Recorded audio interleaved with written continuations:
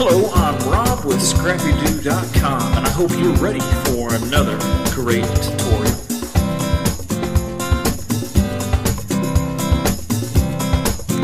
Alright, I'm in Inkscape, and this is going to be a short, brief tutorial on how you can create a simple flower or, scalloped circle using the dynamic offset and using the polygon tool right here.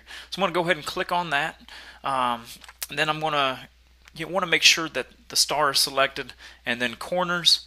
I just chose 12. You can choose however many you wish.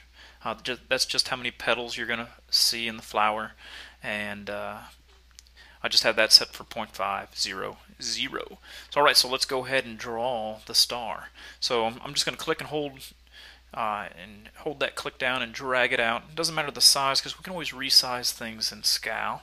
So I'm just clicked and released. Then I'm going to go to Path.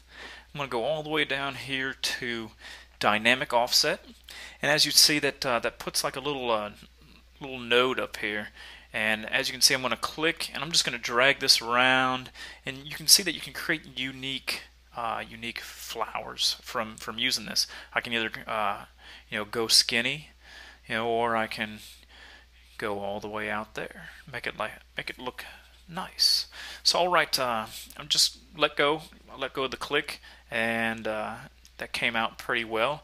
Now we're going to go to Path, then we're going to go to Object to Path, and then you can give it a the nice center part if you wish.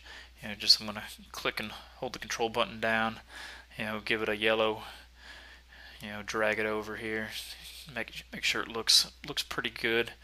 Alright, looks good to me. I'm going to go ahead and go to Path, Object to Path, and then I'm just going to save it.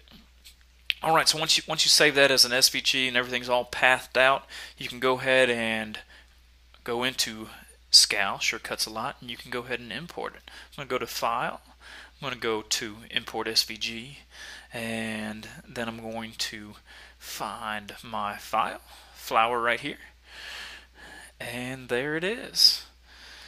Opened up right in SCAL, make it big, and there you go.